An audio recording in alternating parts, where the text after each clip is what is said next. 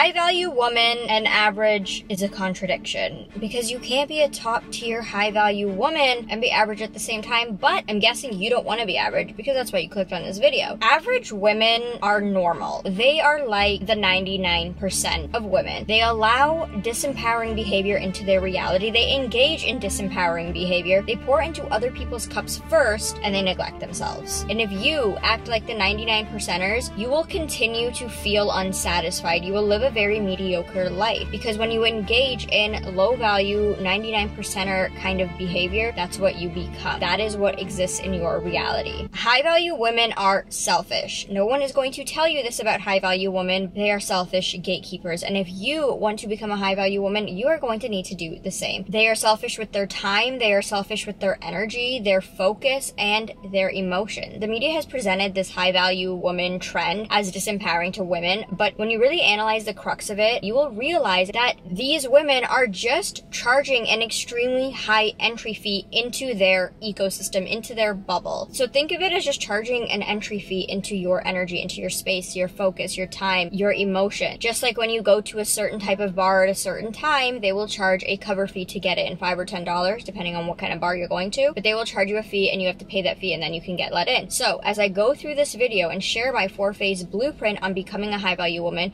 I want you to ponder on this question.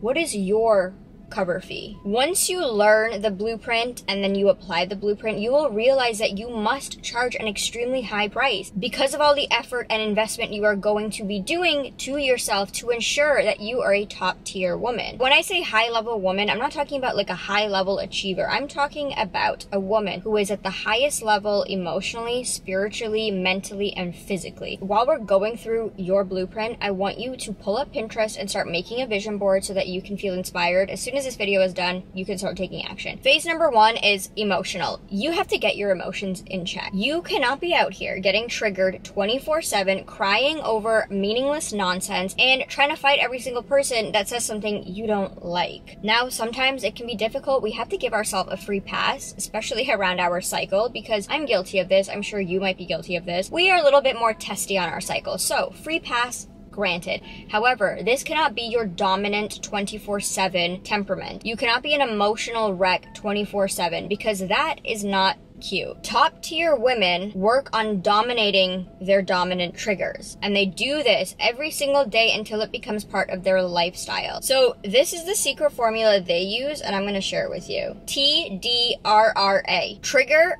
deep breath, reflect, release, action. When you are triggered, you are going to allow yourself to be triggered. You are going to put yourself in positions that trigger you. Why are you going to do this? Because then you build a tolerance to your trigger. You can't avoid situations and environments that trigger you because the world is not set up for you and your triggers. So what you have to do is build a tolerance to them and strengthen your immunity to them. And you do this by actively putting yourself in situations that trigger you, which then moves me on to step number 2, which is taking a deep breath. Whenever you're in a situation that has triggered you, you don't just act instinctively on whatever you're feeling because that's just chaos. And we learned about emotional control in that video, so watch it next. But instead, you take a deep breath, pull your emotions back, and I know this is so hard to do, but you pull your emotions back, you wait, and you take a step back from this situation. You don't react instinctively on first primary emotion that's coming up. Then you take all of this information that you've gathered during this triggering session, and you go to your room, a safe space, wherever that is for you, and you reflect upon it. Why did that trigger me? Why did I have that instinctual reaction? Why that reaction specifically? I wanted to fight this person. I wanted to yell at this person. I wanted to hurt that person. Why did I want to do that? What would I have gained from reacting like that? What was my automatic response to that trigger? Sit with it, reflect on it, and then release it. This is something I never used to do. I used to just reflect and then spiral myself into this, oh my God, why are you so awful? No, we have to reflect, but then we have to do that with non-judgment and compassion so that we can release it and let it go. Because high value women aren't in this rabbit hole of, I gotta just be perfect. They're in a mindset of every day I'm getting better by 1%. If I got triggered yesterday, I'm gonna try to not get triggered tomorrow. Just taking steps into that is 10 times better than not doing anything at all and not even realizing your triggers. And 2, realizing your triggers and then just creating a negative feedback loop and constantly grilling yourself. You will be at an absolute disadvantage if you consistently let yourself get triggered and react to every single BS thing that is coming on your path. Because trust me, life will throw you BS. And if you consistently respond and react in an unfavorable way to you, you are going to lead yourself into an unfavorable reality. You have to get your emotional world in check. Why? When you don't, you literally hand people a playbook on how to destroy you, on how to manipulate you, on how to take advantage of you. You are saying, this is what triggers me, this is what causes an extreme reaction in me, this is how you'll get me out of my peace, take it, use it against me. People are going to take it with no hesitation. They are going to do that. Think about the billion-dollar industries created on consumer emotions, because emotions drive human behavior. Why would it not be the same in your life? Think of this in a micro sense, your daily life. People are going to use your emotions, whether they know it or not, consciously or unconsciously, to their advantage. Now, showing emotion is extremely valuable when done correctly. When done with a sense of control, like in a dating dynamic, when you are getting to know somebody, it's critical that you show emotion and you show vulnerability. That is the only way that you are going to connect with somebody, and they are going to feel like you are showing reciprocal interest. So you show your emotion, but then you take it back. That's controlling your emotions. Show your emotions in situations that are warranting of your emotions, that are warranting the vulnerability, and then you pull it back when it's no longer necessary. You don't run around life 24/7 in every situation with your emotions all over your body, like plastered on you as makeup, as your clothes, as your hair. You use your emotions when valuable, purposefully. Because in the dating dynamic specifically, you don't want to be this emotional roller coaster, because a man will feel burdened by this and suffocated rather than feel excited and interested because you're showing vulnerability. Now, the emotional phase also requires you to build a genuine personality, a warm personality, an inviting personality, empathy, compassion, the ability to listen to others and understand them and connect with them. That is the personality that is really going to shine. High value women have these traits really at the forefront of their personality because they make such a big difference in connecting to others. People feel seen, they feel heard in your presence, and that keeps them coming back to your presence. There is so much confidence and eloquence to a woman who knows who they are, knows their vision, knows that they're confident, knows that they're good looking, but it's packaged up in this box of humility. Like, I know I'm all those things, but I'm also still a very kind person. I'm a very warm person. I'm very generous. I'm very empathetic. I listen. I hear you. I'm compassionate. I'm understanding. That is a high value woman. She's not this woman who looks really good and is so full of herself and just like, oh, I'm the bee's knees. Phase number 2 is spiritual. This is my favorite phase. It is the thing that is going to make you ooze juiciness. And I know nobody likes that word, but I love that word. You gotta be just juicy, and your soul, curating a beautiful soul, giving attention to your soul, is literally the key to attracting anything you want in your life, being the most magnetic person, getting the life of your dreams. So we gotta make sure the inner world, the soul, is living in a really nice place that it wants to be. We have to build a connection to our soul so that we're not just relying on our lizard brain, our ego, and the physical human version of ourselves, because there's a whole soul inside of us that is giving us guidance in our life, that is giving us the keys and the golden map. So it's important that we build a relationship with our soul. We learn from Eastern cultures that we are more than just our physical body. While our physical body is the vehicle our soul is using to navigate this human life, this human world, we have to take it further than that. We can't just rely on those things. We can't just rely on our human mind. To really have the best out of this human experience, we have to tap into our soul. So what does our soul need? What does our soul want? High value women are incredibly spiritual. They're very dialed in to whatever they believe in. God, source, the universe. Start honing in on that. You need to use prayer every single day, not just when you want something or that when you're begging, like, please give me a miracle. Take time every single day to connect to yourself, which I'm going to get into how you're going to do that, but also connecting to the higher power that you believe in. When you connect to your higher power, you're also connecting to yourself. We are all an extension of the higher power. So we have that power within ourselves, which is our higher self, but then we also have that connection directly to source. I call this like setting an appointment with spirit. I'm very spiritual, so I say spirit, universe, where every day I spend 20 to 30 minutes praying, meditating, so that I'm connecting to myself, and I spend that time expressing gratitude. These three things single-handedly have changed my life. Express gratitude for the things that you already have, and learn to want the things that you already have. Learn to want to have a drink of water.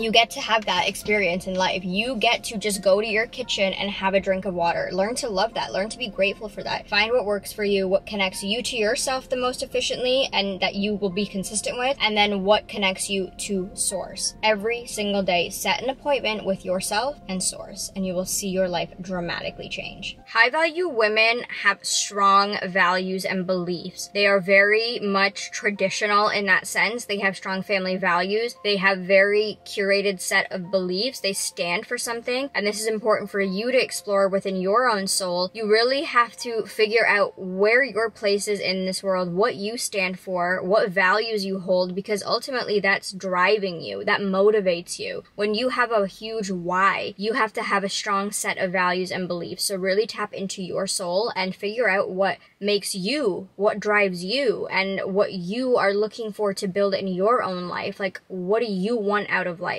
Phase number 3 is physical. This is where we really need to talk, because you and so many other women feel guilty about the physical part. The part that comes to your appearance, the looking good part, the pouring into your visual aesthetics. But why? It's literally on par with one of the biggest, highest, top tier forms of self-love. You have to create a maintenance routine that is tailored toward building up your visual aesthetics.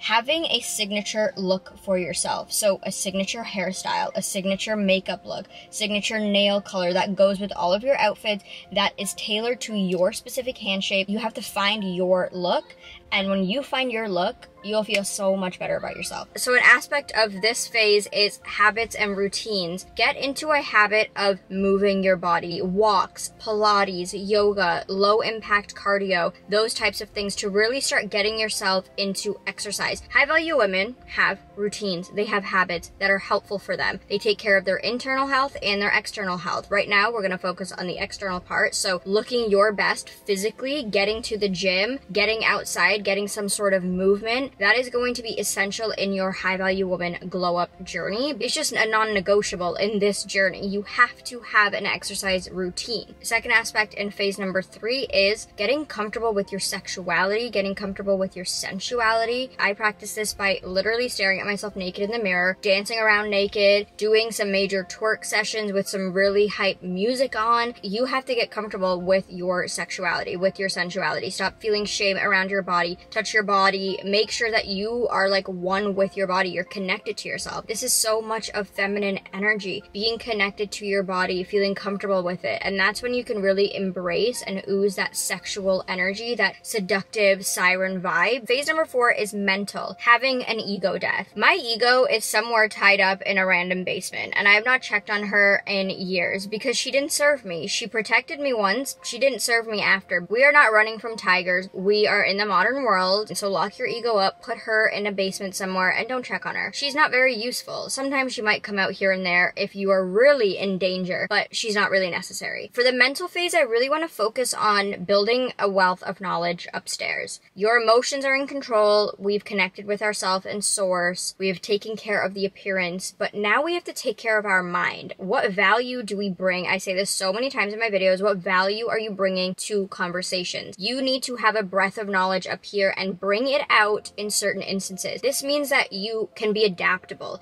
You can talk to anybody, anywhere, anytime, because you have so much knowledge that you will pull from it in certain instances when certain things are necessary. You do this by reading, putting yourself in certain situations so that you have experience with that thing. Another big thing that has helped me tremendously is getting out of your comfort zone. push yourself, get into the uncomfortability, build resilience to uncomfortable situations. Literally go out there and embarrass yourself just because. Go out there, get rejected because it's so necessary. Build a tolerance to uncomfortable situations. It will be the best thing that you ever did for yourself. It was the best thing that I ever did for myself. I have struggled with anxiety and I was never able to do anything. I turned down so many things because of anxiety. But in the last year, I have done incredible things for my comfort zone. I've hopped on phone calls. I've hopped on sales calls. I built this business. I packed up my entire apartment and moved to the States for a month and a half. I'm packing up again and moving somewhere else. Like, I am doing so many things that actually scare me and terrify me, but I've persisted and I've done them. And because now I've done so many of them, things are just exciting now. It's not this scary big thing. It's an exciting thing that, like, wow, my life is amazing. That brings me to say you have to have a growth mindset versus a victim mindset. Victims are very much, something doesn't go their way. Oh my God, see, this is why I don't do that. But the world's just not favored to me. I'm not built for this. I'm never going to be able to do this. It's not as easy for me as it is for other people. Growth mindset people say, I suck today, I'll suck a little less tomorrow. It doesn't mean I'll suck the entire time. It just means this is something new that I've started. And that brings me back to say, when you're building your skills, your listening skills, your speaking skills, you're growing your bank of knowledge upstairs, you are not going to be this super genius overnight. Have a goal and take steps toward that goal every single day. You build mental strength, mental resilience. Don't be a victim anymore. Victims are not cute. They are never going to get anywhere in their life because they truly believe that somebody's coming to save them. Whether that is a man, whether that's a friend, a family member, a stranger, they think there's a savior out there and they're just waiting and praying for that person to come. It's never gonna come. You are not that way. You have a growth mindset. You are going to have a vision. That's why I said get your Pinterest board out, create a vision, see it every single day, and take daily steps to becoming that vision, to merging with that vision. If you like this video, make sure to subscribe, check out the links in my description box, and I will see you in my next one. Bye!